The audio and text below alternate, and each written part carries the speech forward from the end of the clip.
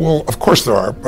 Half the planet lives on $2.50 a day. The challenge is the people that complain that they're the 99% against the 1% are actually the 1%. And he goes, Tony, what are you talking about? Those people down there who were in those tents downstairs, a few years ago, and if you watch them typing on their iPhones and having a Starbucks drink, they think that they are really suffering. But in reality, if you're in poverty in this country, you're in the 1% of earners in the world. You're the top 1%. So if you really care about the 1%, you got to care about everybody. But the real challenge, I think, is not so much money as it is that the world has changed. If you are a blue-collar worker, if you're an unskilled worker, meaning you're not tech-oriented, you're not cognitively driven in your job, you're going to have trouble. And I don't care what the politicians say about bringing these jobs back. There are no jobs to bring back. And the reason is because technology is making labor less valuable. And that's why jobs don't produce as much unless you're high cognitive, high decision making, high tech. Those people have no problem. There's a 1% unemployment for people who make $100,000 or more. It's so tiny because they've learned to become more valuable. I always tell people the most valuable lesson I got from my mentor, Jim Rohn, was I asked, my father worked 2 jobs. We were always broke. We had no money for food. And we lived in a community we moved to, which was, I thought they were all rich and we were on the other side of the tracks. It was lower middle class, but compared to where we lived before, these people seem rich compared to us. And I just didn't understand it. And Jim said to me, Tony, it's not about the value of your soul, it's about the value of you in the marketplace. And your father's skills are not that valuable. He was an underground parking attendant, and he would take people's ticket and make change. Well, the research now shows it's being done at Yale, it's being done overseas in England as well, and they found that 40% of all jobs they project in the next 10 years are going to disappear because of technology. It's going to be replaced by an algorithm, it's going to be changed. All these guys on Wall Street, you're seeing all these algorithms take over and they're getting rid of all these traders, right? It's changing radically in these hedge funds. There's 3 million truck drivers. Self-driving cars are here. In the next 5 years, they will be the standard, certainly within 7 or 8 years. Are you going to hire someone who can only work 8 hours a day and sometimes gets drunk or can make a mistake when you can buy a machine, write down the machine, and be in a position where it works 24 hours a day driving? But no one is telling these drivers this, and they have to retool now. So technology is the biggest challenge. Labor is less valuable because of efficiencies with technology, and it's going to get better and better for technology, which is scary when you think about what's going to happen for jobs. So I say to people, you've got to participate in your own rescue. You've got to retool yourself. The idea that Bernie Sanders has of providing free education sounds wonderful, but the education he wants to do is community college. There are no skill sets in community colleges today, for the most part, that are going to prepare you for the economy or a job that's there. So what is that going to do? You're just going to waste more money, more time. We need to retool ourselves. The government's not going to do it for you. And a great leader in a company is retraining their people all the time. The training never stops because that is the innovative, creative marketing edge, is your own people. Most companies do less training today than they did 20 or 30 years ago. It's crazy. So where do you get the training? I think they have to self-educate. I mean, I'm an example of that myself. You have to say, what's an area that I want to become masterful in? Because dabblers will never have any financial freedom. If you're going to run a company, you got to find what is your niche. What is it you're going to do better than anybody else? Every one of us individuals have to say that and then say, now where do I get that education? In a world that we live in today with the internet, where there's education from all over the world, from MIT, from Harvard, online, and there are people you can go to work for who you could become a mentee of. There's just so many approaches, but you can't have a standard education and expect to have an extraordinary life. It's not going to happen. The one breakthrough for all leaders is constant, never-ending improvement. And that means educating yourself and continuing to develop even greater emotional mastery, because that's what affects whether you execute or not. Breakdowns, it's certainly not something I experience, but it's not because I'm so talented or so brilliant or so fearless. It's just, you're like an athlete. You're an athlete. Yeah. You're in shape. Yeah. Right? You're not going to have a reaction in your body like somebody who doesn't take care of themselves. Right. So, I don't believe in emotional intelligence. I think it's useful, but I'm more interested in emotional fitness, because intelligence is a capability. Fitness is a state of readiness. Interesting. If you are fit, you can take that demand right now and you can deal with it. You can deal with that physical stress, that emotional stress. Same thing's true with psychological fitness, emotional fitness, right? So I'm pretty fit, and part of that is not because I'm so smart. Part of it is I've taught this for decades. Yeah. I remember I had a woman who came to one of my seminars, and in her, I don't know, early 80s probably. And she would run in this room, 10,000 people. I think it was, she went a couple of 10,000 person events. And she would get in this front row and fight her way through there.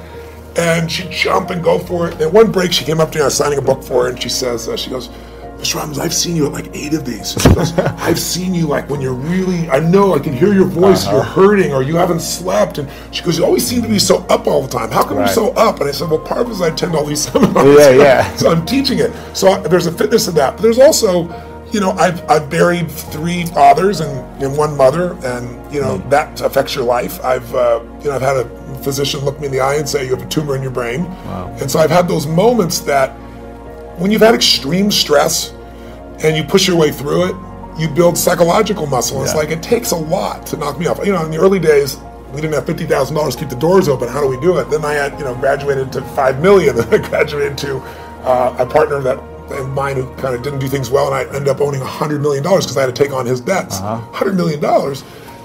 But when you do all that stuff, now my companies do $5 billion, a year. So you keep expanding what I would call really the circle of the threshold of your influence. Sure. Everybody has a threshold of control, and if you get beyond it, you kind of freak out. So it takes a little bit more. I don't have. So you don't have breakdowns. I don't have a breakdown. Do I get pissed off or get frustrated or tired? Yeah, but a breakdown, honestly, no. So how do you handle it if you get tired of something? I sleep when I can. Okay, cool. I mean, it's pretty simple. But when I've had challenging times, I have so many tools. Yeah. Doesn't happen. I pull them out, and mostly it's like you as an athlete. You don't just physically break down. Right. You take care of yourself. So you're constantly training that. I think most people don't train their mind and emotions. It's like I think the most powerful muscles to me are not physical. They're as strong as important as they are. It's like faith is a muscle, courage is a muscle, determination is a muscle, playfulness is a muscle. Passion unexpressed weakens. Faith untested gets smaller. Yeah. So I'm always, I call it deep practice. I'm always pushing myself to the edge, and pushing yourself to the edge makes you stronger. I think I can boil it down probably to 3 or 4 words: money, power, ego, habit. That's a short answer. A friend of mine who is my friend until we have this conversation in academia, I've asked him once, I said, why evolution, for example? The DNA evidence, very recent, in the last 5 years, the DNA evidence no longer supports the theory of evolution as the mechanism for human origins. Evolution is a fact. And I want to be very clear about that. As a geologist, I've seen it in the fossil record, plants, animals, insects, some primates. Something happened 200,000 years ago, and the theory breaks down when it comes to humans. And the DNA shows us that. The DNA shows us very clearly that we did not descend from Neanderthal, for example. Their genome, we can now rebuild their genome and compare theirs to ours. We can actually, sounds like Jurassic Park, the movie. Science fiction, but it's science fact. We can pull the DNA. You can check your percentage of Neanderthal in you, We can pull the DNA from the bone marrow of fossilized remains of beings that we are supposed to be descended from and compare their DNA to ours. We didn't descend from Neanderthal. It shows that we did appear on Earth about 200,000 years ago. Where did we come from? Right. Well, to answer the question, why aren't we sharing this? When I asked my friend at the university, I said, why can't you share this with your students? And he said, Greg, you don't understand. He says, if I shared that, he said, it would invalidate my 40-year career as a professor. And I said, no. I said, it would do just the opposite. It would demonstrate to your young students how valid and relevant science is, because it's designed to be constantly updated, and you're doing that. It wouldn't invalidate. He said, well, think how much money it would cost to change the textbooks. And I said, my brother, I said, you're living in the Stone Age. They're not using textbooks. You change it on the server, and you've changed it everywhere. And he said, well, think of all my class notes I would have to change. And I said, well, that's your job. But that was an example for me of it's a habit. It's a habit, but it's also threatening. And this is why I think it's so important, Brian. It's more than a philosophical conversation. As we globalize, as we push ourselves together, and we see the fear of what that means, cultures coming together in different ways of thinking, we also see a rise in hate. And hate is only possible because of a way of thinking. Rachel Carson was an author in the 1960s. She wrote Silent Spring. She was one of the first environmental authors about the use of the pesticide DDT back in the 1960s. And she made a statement. I read this when I was a kid, and it was so powerful. She said, "We only destroy the things that we don't value." We have been taught that human life has very little value through the theory of evolution, that we are a random process, genetic mutations. The textbook says that life is a behavior pattern that chemical systems exhibit when they reach a certain level of complexity. That's the definition of life that we're giving to our young people in school today. And it is such a sterile definition. It leaves no room for the specialness and the preciousness of life. And so our young people, through the video games that are very heartless, very violent, through the media, through the television, where are we instilling into our young people how precious and special life is? And if we're going to change that, when we begin to see what the DNA is telling us, it tells us something far beyond random genetic mutations is responsible for us. And that's, I think, where the change in thinking must begin. Well, it's interesting that you asked me that question. That one of my answers for people, when they say, hey, how can I get better at detaching and controlling my emotions, I tell them to start training jiu-jitsu. Because you're going to get tapped out in jiu-jitsu. Your ego is going to get smacked around so hard, you're going to lose your mind. And the madder you get, the more aggressive you are, the more you're going to get beat down, and the worse it's going to be. So you have to learn to control your emotions, no doubt about it. And then what you have to do is you have to start practicing it all the time. You have to start paying attention to the red flags that go up when I start raising my voice at you. I go, oh, that's your emotion. Get mad. And for me, like the minute I feel some sort of anger, some sort of jealousy, some sort of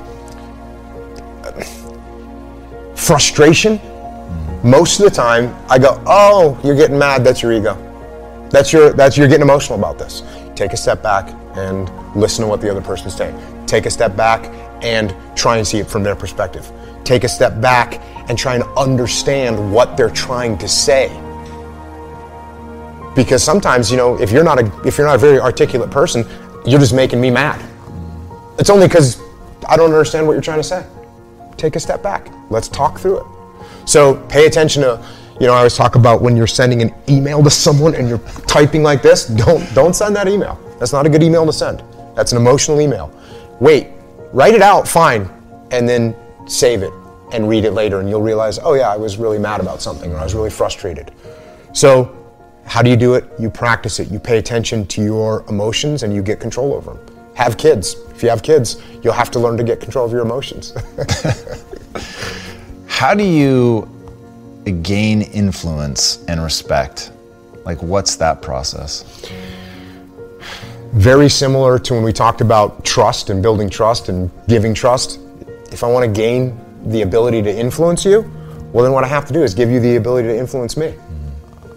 And when I say, hey, here's what we're trying to make happen. Here's what I want to do. And you say, well, I think we should do it like this. You know what I should say?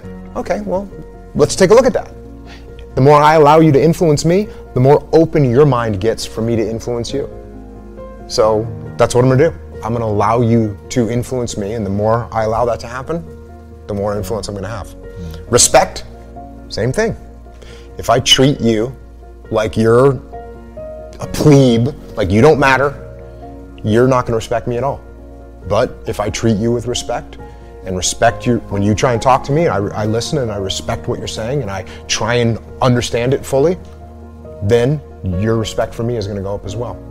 So when you want to earn respect, give respect. When you want to earn influence, give influence. When you want to earn trust, give trust. All those three are related.